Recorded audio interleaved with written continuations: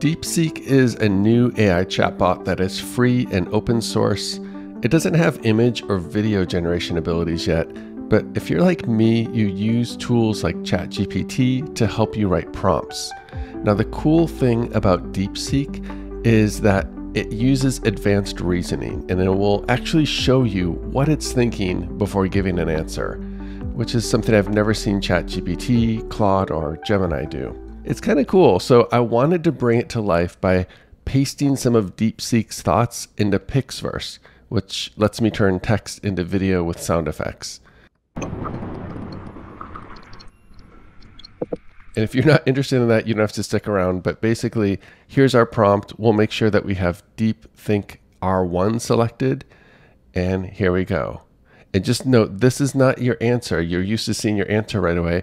This is a transcript of its thoughts as it's trying to come up with an answer. You can kind of see the internal struggle and the second guessing, the mental back and forth.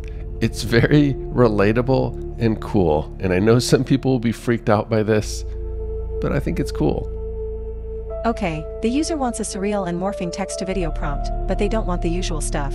They mentioned avoiding cliches and overdone ideas. Let me think. Typical surrealism often has melting clocks, floating islands, maybe eyeballs or something Dali-esque. I need to steer clear of those. Wait, the user mentioned artistic, so maybe incorporating different art styles or materials. For example, a tree made of feathers that slowly turns into a flock of birds. That's morphing and surreal, but not the usual. What about a cityscape at night where the neon lights drip down the buildings like liquid paint, pooling in the streets and forming abstract patterns that then morph into schools of bioluminescent fish swimming through the air? The fish could then disperse into sparks that reignite as stars in the night sky. Maybe a person's tear falling and turning into a small animal. The tear rolls down the cheek, drops, and as it falls, it morphs into a hummingbird made of liquid glass. That's a single transformation, involving a person. Yes, that could work. I think the key is to blend unexpected elements and focus on transformation processes that aren't immediately obvious. Using materials in unconventional ways, combining organic and inorganic, or playing with scale and perception. Within the melting boundaries of mind and machine, the future is not built. It dreams itself into being.